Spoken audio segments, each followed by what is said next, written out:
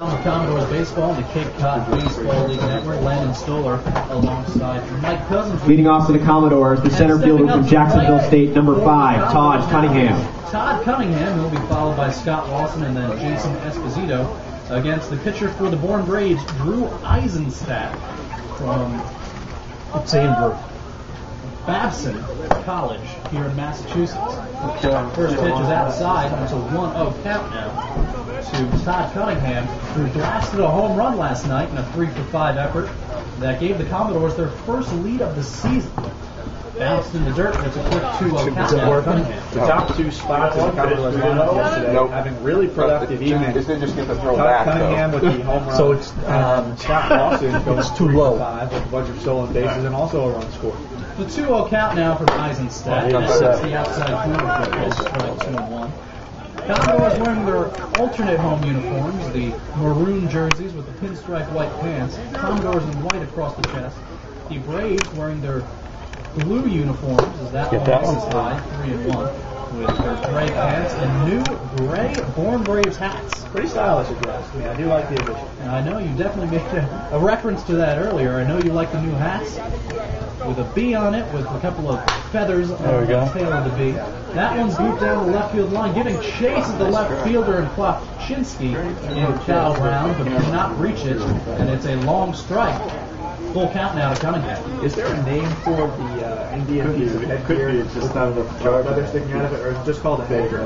That's all I know. Well, I guess that's what it's not all. Well, we'll set those Braves defensively. Drew Eisenstein on the mound. Behind the plate is Taylor Hightower. Right side of the infield, Stephen Romero and Pierre LePage. On the left, Carlos Alonso and Tom Zabrowski. As that one's a ground ball to first base, the toss over to Eisenstadt is in time. 3-1 on the putout, one away for the Commodores.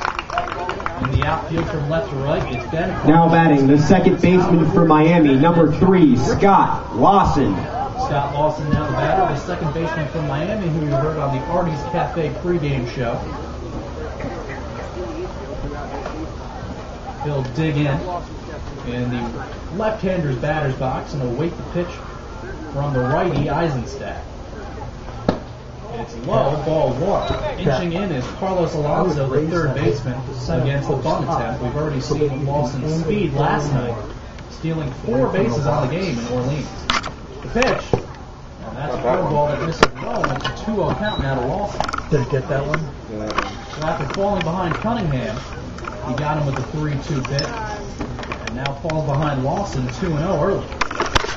Gets aside from Hightower and delivers home. I'm messing up your camera here, On the Rob. outside corner for a called strike, 2-1, dropping the ball was Hightower. The shadows here at Bill Fuller Field already stretching almost all the way across the infield, and I'd say through maybe 55% of the outfield going from left to right.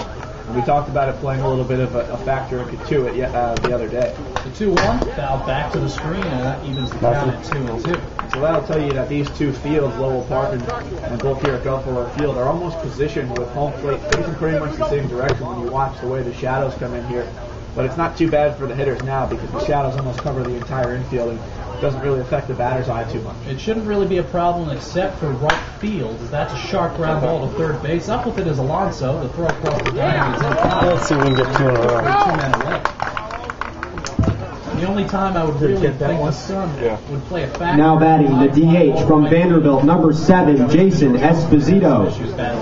But with Jones, who's already been here for an entire summer, probably not as big of a problem. Jason Esposito's now the batter, steps into the right-hander's batter's box, whereas number 7 on his back does the designated hitter from Vanderbilt.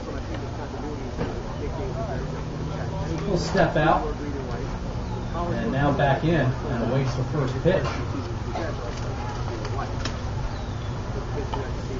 It's a curveball, and that's in there for a called strike, and it's an 0-1 count. Esposito today, for the first time, being assigned to the DH role. Also, for the first time, looks like he's wearing a piece of protective gear over his left shin, too. The next pitch is another curveball, this time next to the outside corner, and it's a called strike, so back-to-back breaking balls to Esposito, who just finished his freshman year where he batted .287, 4 homers, 42 RBIs at Vanderbilt. The pitch.